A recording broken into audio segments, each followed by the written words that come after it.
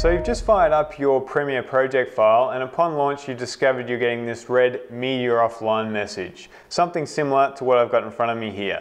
So up in the preview window, it's telling me that this particular file is offline, and if I look through my timeline, just zoom out for a sec, we'll see that all these other files have gone offline as well. So how do we go ahead and actually fix that?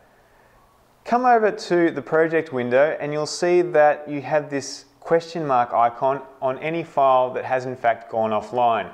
And basically all that means is that Premiere's lost track of where the file actually is on your hard drive. So I'm going to click on the very first one with the question mark. I'll scroll down to the last one with the question mark, hold down Shift and click on that to select all those question mark icons. And now I'm going to right click on one of those video files, go down to Link Media, and you'll get a dialog that asks you, where is this media? Where on your hard drive is this file now located? So what you'll need to do is navigate through your hard drive and find whatever it is it's asking for. So in this case, it's asking me for link to media file 1-gettingoffatram wideshot.mov.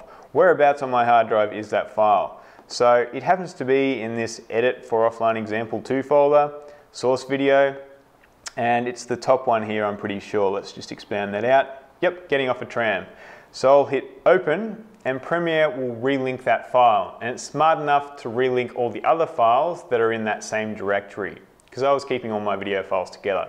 Now, if you had strewn your files across your hard drive, if you've got some on the desktop, some in certain folders, some somewhere else, then you'll probably have to go through that linking of media process several times. So it's always a good practice to keep everything self-contained in a folder.